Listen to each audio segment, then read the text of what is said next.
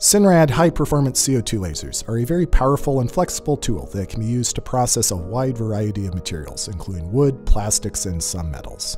The following samples were cut with a Synrad P400 laser. Unlike shorter wavelength fiber lasers, the long wavelength of the CO2 laser is ideally suited for cutting organic materials, such as wood. In addition, many polymer materials also cut optimally at this wavelength range. In this example, the cut edge of the acrylic has a nice flame-polished edge with no post-processing. Many thin metals can also be cut with pulsed CO2 lasers. The pulsed output is optimal for penetrating the shiny surfaces. The end result in each case is near perfect edge quality with minimal setup change.